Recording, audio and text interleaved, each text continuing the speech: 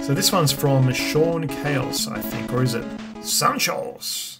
I think it's Sean Chaos. Hey. Ever started a game project that you were passionate about but had to abandon or give up on for whatever reason?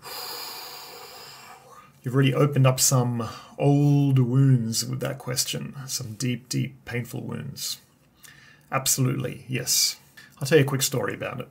So after having worked in studio game dev environments for a few years, I decided to take a year off to focus on some indie projects.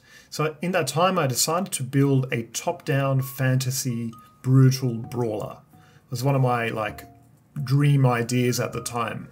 I think I was calling it Sellsword or something like that. So I spent about 3 months working on this game. Very efficient, high productivity hours almost every day of the week.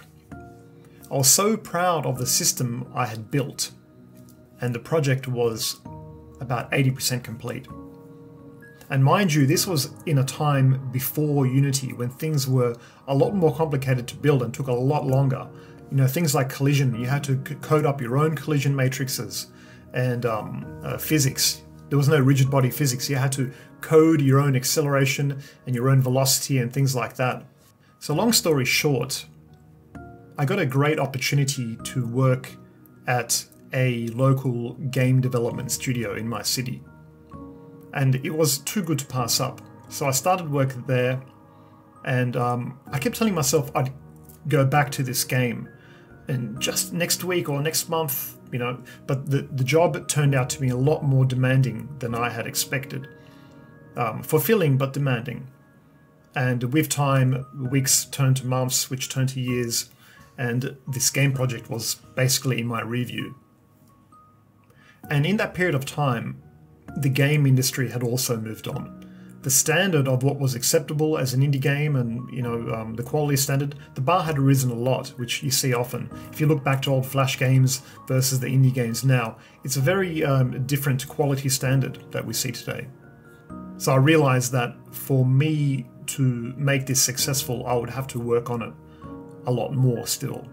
And the other thing is, I had also evolved as a developer and a game designer a lot in that time.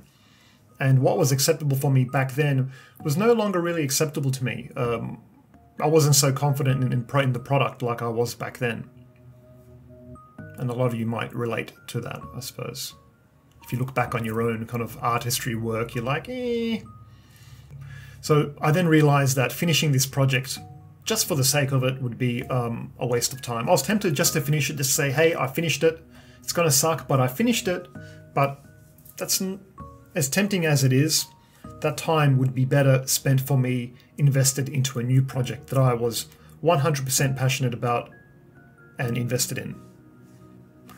So there was a time period where I had lamented this old project, and I wondered what would have happened if I had, you know, not taken that job and finished that game and released it. You know, would it have been successful or not? It's hard to say, and there's no way I'll ever know. But taking that job led me to where I am today. I've been actively working in the industry for some time now, and I really cannot complain with where I've got to now. So it is what it is, but that's the project that got away.